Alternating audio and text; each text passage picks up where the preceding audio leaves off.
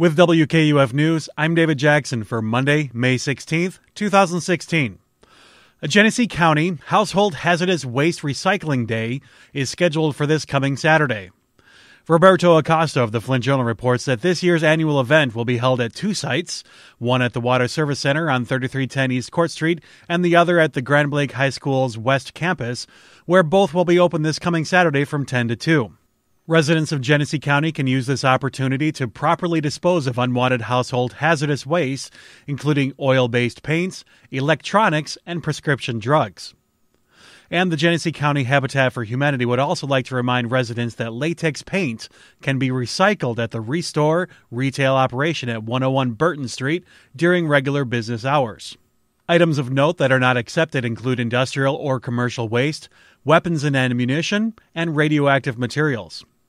For further details, the Genesee County Metropolitan Planning Commission has a resource at their website on gsmpc.org.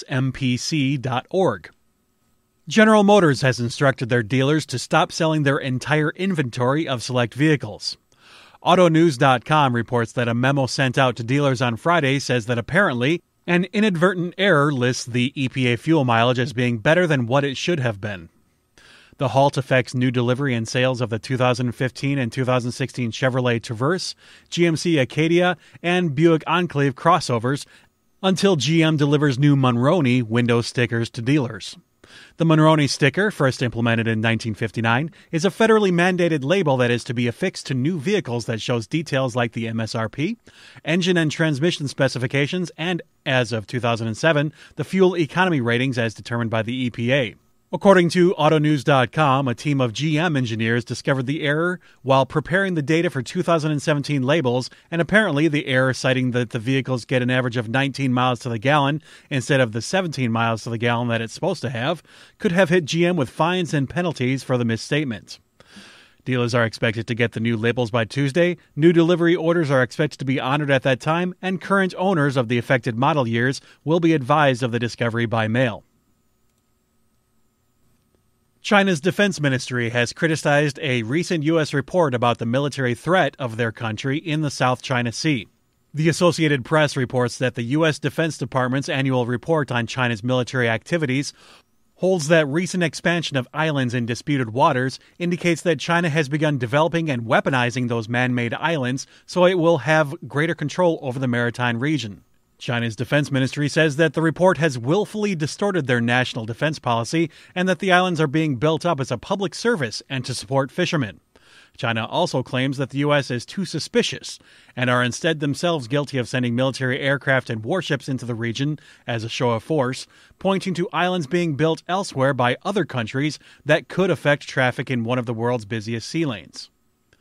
The U.S. Defense Department, however, accuses China of increasingly assertive efforts to advance its national sovereignty and territorial claims, adding that the country lacks adequate transparency about its growing military capabilities that are causing tensions with other countries in the region. The islands in question are in contested waters where Japan, Vietnam, China, and others all claim sovereignty over parts of what are known as the Spratly and Paracel Islands. Microsoft's newest operating system, Windows 10, may be forcing users of their old operating systems to upgrade without their consent. Tom'sHardware.com reports that when the newest OS from Microsoft was released last year, users began seeing the advertisement for a free upgrade popping up on their screens.